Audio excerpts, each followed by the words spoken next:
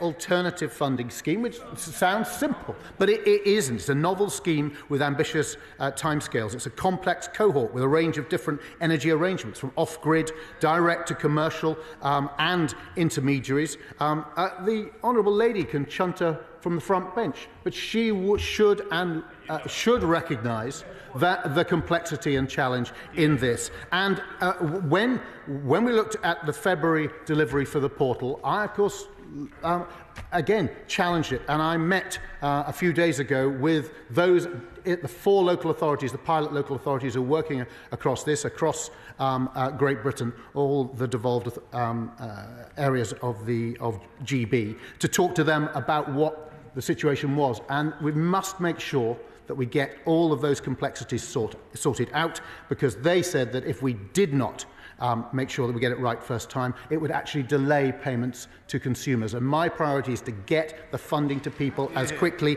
as it can. We have to make sure that people are not already receiving the main EBSS, because we've got to look after public money, that the bank account is verified and legitimate, and the individual lives at that address. And these records are held across government, local authorities and banks, requiring a complex case management system. Local authorities need to be able to access the system securely, requiring multi-factor authentication, and some local authorities don't have the ability to implement this quickly.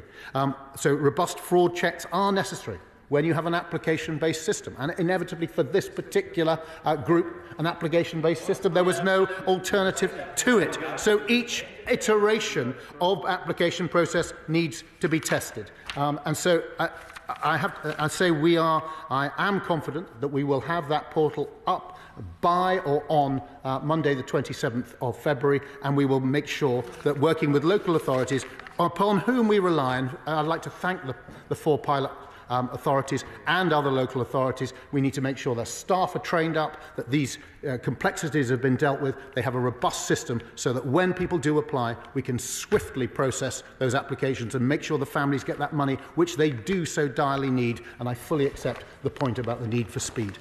Selene Saxby. Thank you, Mr Deputy Speaker, and I thank my honourable friend for his answer. This government has given huge support